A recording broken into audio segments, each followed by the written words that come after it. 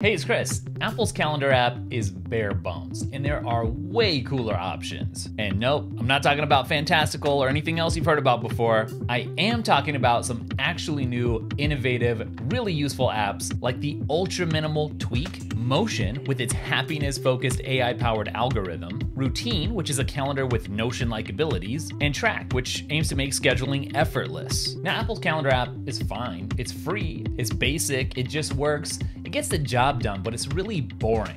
The apps I'm about to show you, on the other hand, are gonna blow your mind in terms of what a calendar app can be. You might actually want to use a calendar app for the first time ever. So let's get into it. And just while we're talking about calendars and schedules, why don't you go ahead and pencil in some time to subscribe to the newsletter so you can get your Apple app and accessory discoveries put on autopilot. It's new, it's useful, it's free. I'm so excited about it. Linked up in the description. All right, now Tweak is the simplest calendar that we're gonna look at today, and it does something very interesting. It gets rid of the hourly view, and instead it's built around a weekly calendar experience. Do you get the name now? Tweak, Tweak.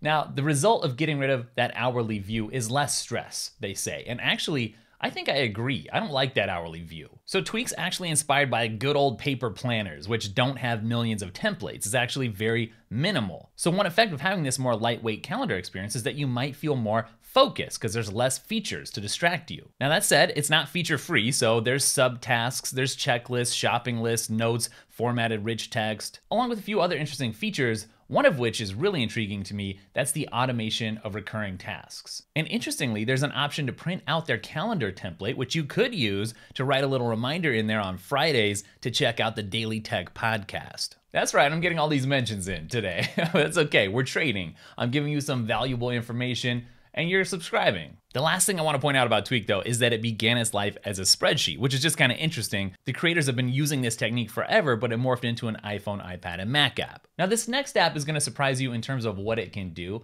but subscribers are not going to be surprised that I was attracted to it because it's powered by AI, right? Subscribers already know I'm obsessed with Jasper, my favorite AI writing assistant, which I'll link up in the description for all you new people. But Motion's a calendar app that uses AI to automatically build your schedule, which is highly compelling to me. And you gotta love the marketing here. It says Motion is so good, it's like having 13 months in the year. So get rid of your to-do lists, your calendars, and your project management tools and meet Motion. It's the app that uses artificial intelligence to plan you and your team's day. So what it does is it takes your meetings, your tasks, and your projects, and it builds you the perfect daily schedule. So the promise here is this: automate planning and forget nothing. Save the equivalent of 30 days per year. Now it's all just marketing hype, obviously, but even if you save a little bit, like sometimes just saving a few minutes every day can be worth it, because if something sticks in your mind is like, that takes too much time, there's too much friction, something as simple as just planning something out can really throw you off. Now this team is obviously very confident that you're gonna like their app. I can see why though, because it can do things like automatically rebuild your schedule when something unexpected comes up. So not only does Motion incorporate 3 proven productivity strategies, namely planning, deep work, and time blocking, but here's a calendar app of all things that calls its algorithm the happiness algorithm because it's designed to maximize your happiness and satisfaction while increasing your productivity. Now, is Motion's AI smart enough to help you schedule some time to download a few Daily Tech wallpaper packs? I don't know if you can trust it for that, so you better take care of it yourself using the link down in the description. Now, Motion is an absolute heavy hitter in this space, but don't make your decision yet. I've got 2 more insanely cool calendar apps to show you that might just earn your download. Routine is the next calendar app I want to show you, and while AI is much less of a focus here because you're in complete control of your schedule, the killer feature here is unification. So it's got the ability to bring in everything you have going on from apps like Gmail, from Trello, from Slack, and over 4,000 other potential integrations, and put them all together in one neatly organized and powerful console. So from email to chat to project management, there's just about no type of task that can't be imported here. And then there's also natural language input for capturing new items within the console. Now, one interesting feature here is the ability to save ideas as actionable notes. It's almost like somebody stapled on Notion to a calendar app. That's what this feels like. Now, AI does still play a role here in Routine, So once you dial in your schedule, then Routines AI will protect your agenda and optimize your time through its smart scheduling feature. And importantly, for certain users out there, Routine has meeting features baked right in, so you're gonna get notified when that Zoom meeting is about to start, and you can just join through a single keyboard shortcut while also taking your actionable meeting notes. So if you're looking for a full-featured hypercar of a calendar app that adds in planner, universal inbox, and dashboard features, then give Routine a look. And speaking of taking a look, if you want to take a look at the one and only course I've ever produced, which happens to have 2 free sections to preview, then check out the Crypto and Web3 for Absolute Beginners course, which isn't just about making money like everyone suspects, it's actually about explaining the future. And it's linked up in the description. Now, we're not done. I saved something absolutely incredible for the end here.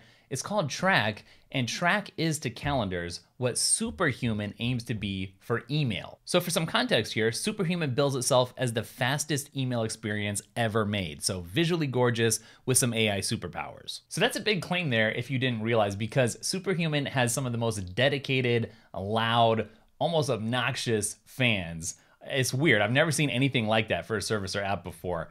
And this thing's trying to play off that. All right, so Track's goal is to make scheduling effortless for high-performing professionals who live by their calendar and who value time. How, you ask? Well, scheduling is built right in with customization and with automatic time zone conversions, and that includes quote-unquote effortless team scheduling. So if you work with a team of people and it's really hard and takes forever, lots of steps to get everyone to agree to a time, this solves that. It also features intuitive recurring invites, so you can seamlessly create a recurring Zoom call in under 12 seconds. Efficiency. And sort of like Tweak, which we talked about earlier, it defaults to that day view, which makes it easier to join calls with one click and also to quickly send some emails if you're gonna be running late. Like if you're late to subscribing to the Daily Tech Clips channel, then Track's not gonna help you at all. I mostly just wanted to mention that we have a Clips channel and it has lots of content that you probably have never seen before. All right, so you've seen all these great new options, but the question remains, which one should you get? And if you want a little help, here's what I would say. If you want something that is different, but it's simple and it's not gonna overwhelm you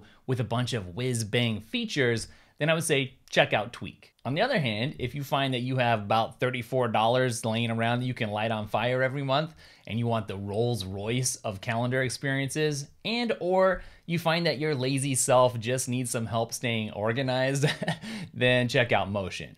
By the way, for me, Motion is the most impressive thing on this list, but not because I'm super lazy, okay?